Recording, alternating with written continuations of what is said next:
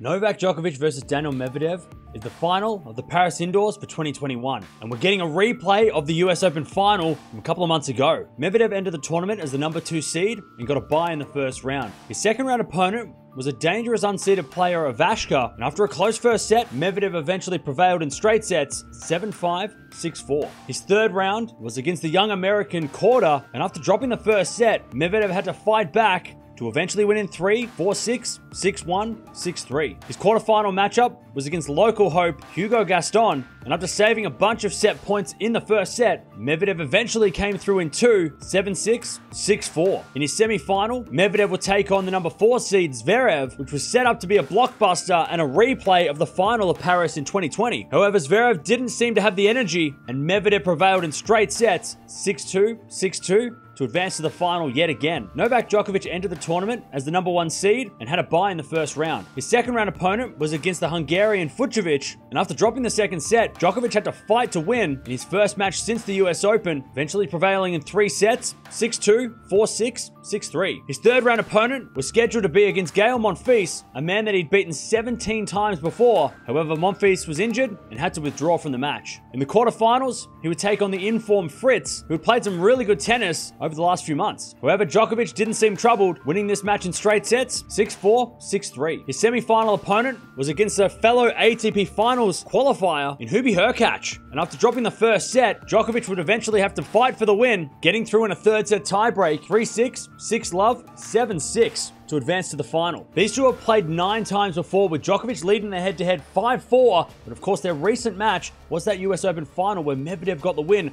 and also Medvedev, he has won 4 of the last 6 matches against the world number 1. Medvedev's going to win this one. He needs to replicate that style that he brought into the final of the US Open. He needs to serve well, and he also needs to be super aggressive against Djokovic and not let Djokovic get into a rhythm. If Djokovic is going to win and get revenge over Medvedev, he's going to have to play very clean on the ground strokes. His ground strokes weren't great against Hurkacz, which is why the match went the distance. He missed a couple of backhands and a lot of forehands as well, so he needs to clean it up, and he also needs to block out the crowd, because the crowd were a factor in that third set. Luckily, Djokovic got through, but he's going to have to clean up the ground strokes if he's going to beat Medvedev. So good to see this matchup again so quickly after the US Open. Of course, this is Djokovic's first tournament back since that US Open, but I'm going to go with Medvedev to win in 3 sets. I just feel like he's playing a little bit better at the moment, and in the semi-finals, he didn't have to play as long a match as what Djokovic did, and he looked pretty good, Medvedev, in that semi-final. So I'm going to go with Medvedev to win, but let me know down in the comments below, who do you think is going to win this final?